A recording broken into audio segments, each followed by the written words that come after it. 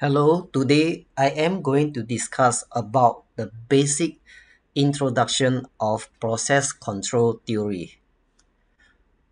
The picture showing here is about the closed loop control system, where it consists of different blocks.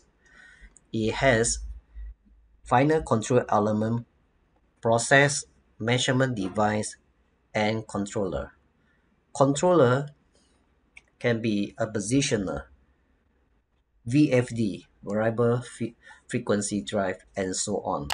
Measurement device is an instrument.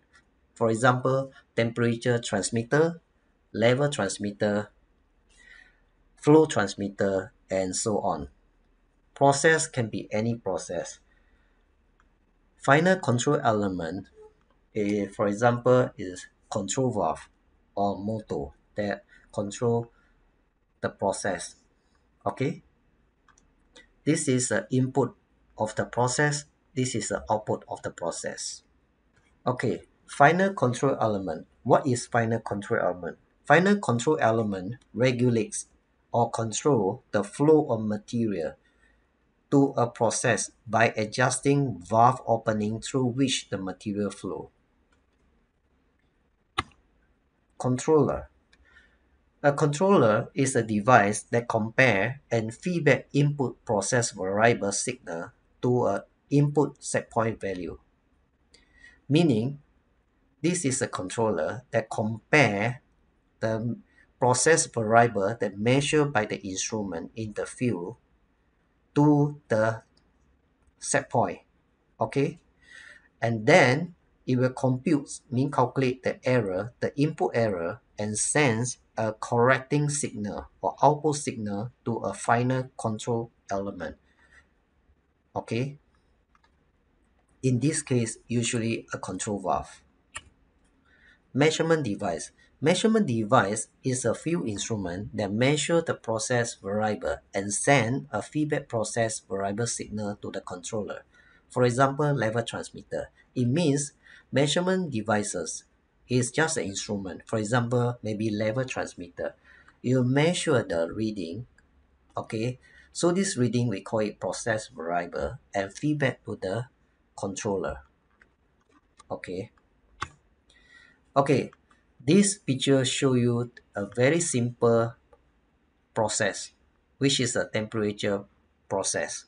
Okay, so the purpose of this process is to get the hot water at certain temperature. So this picture show you the cold water will flow into a heat exchanger, and then the hot water will come out of the heat exchanger. Our purpose is to produce the hot water at a certain set point temperature, okay?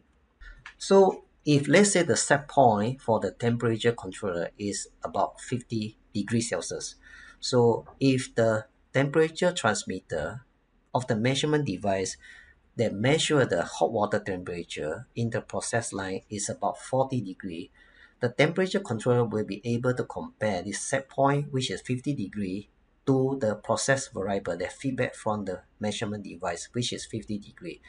The input error of 10 degrees Celsius will be feedback to the controller, and the controller algorithm will perform the necessary modulation, tuning, and calculation and produce a necessary output signal to the actuator of the control valve, which is the final control element.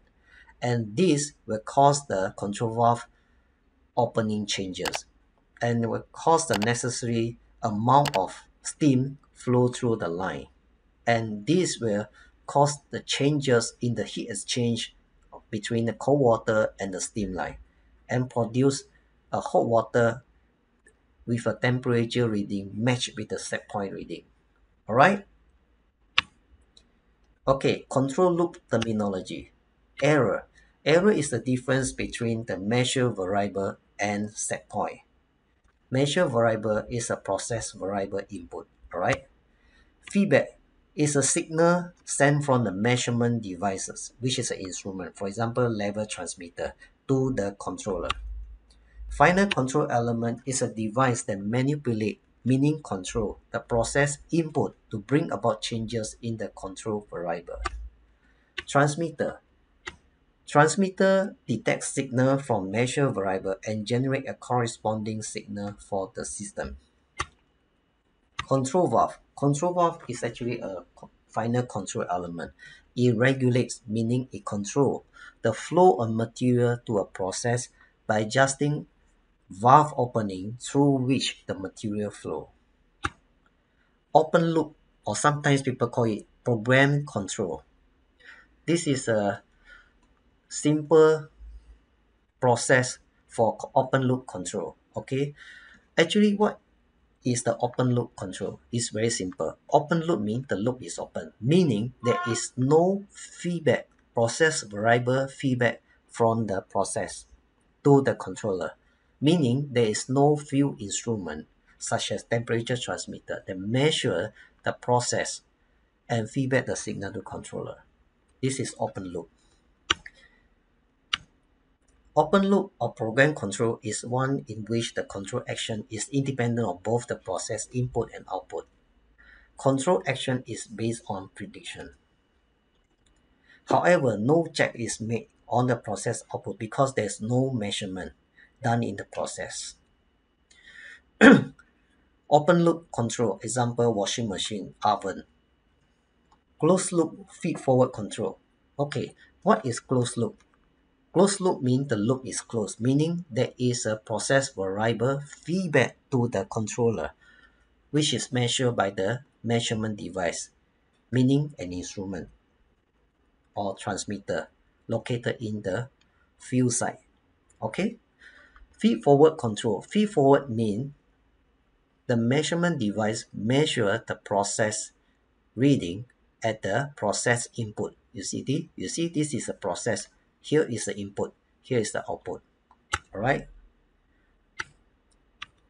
Closed loop feed-forward control system is one in which the control action is determined by the process input.